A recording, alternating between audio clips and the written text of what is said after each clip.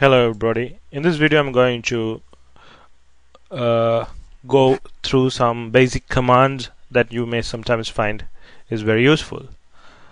First of this command is this title,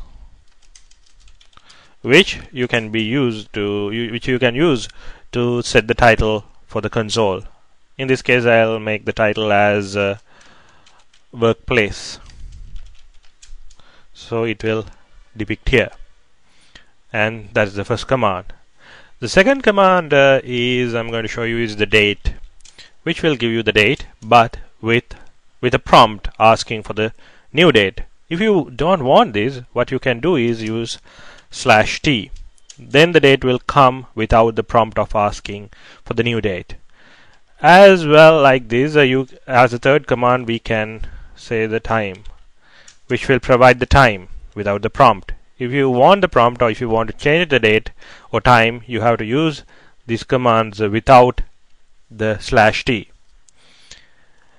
Another command you may find quite interesting will be the color, which can be used to change the console color.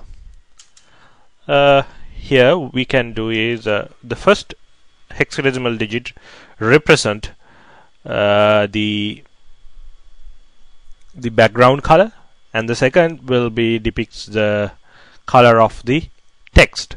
So I will make the background green or white and make these colors black.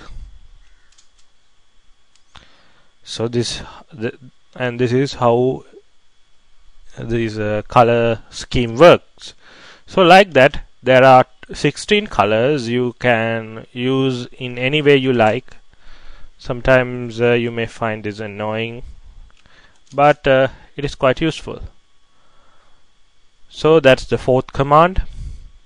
And the next command will be this CLS, which can be used to clear the screen. That if this console is getting filled with lot of command executions, you can clear it if it is unuseful. So by executing CLS, all these things will be removed. And that's the fifth command. And another command you will like to have is this help, which will list down all the available commands. Not all, but that means mostly used. There are some set of other commands which you can use, but this will list down some set of commands, and you can use help with a command to get the details of that command. So that's the help command. Another thing is you can use is this mem, which will show you the memory allocations and the volume and the version of version command.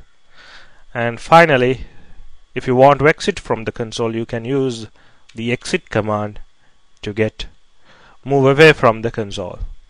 And that's all the commands for this tutorial. And thank you all for watching this video.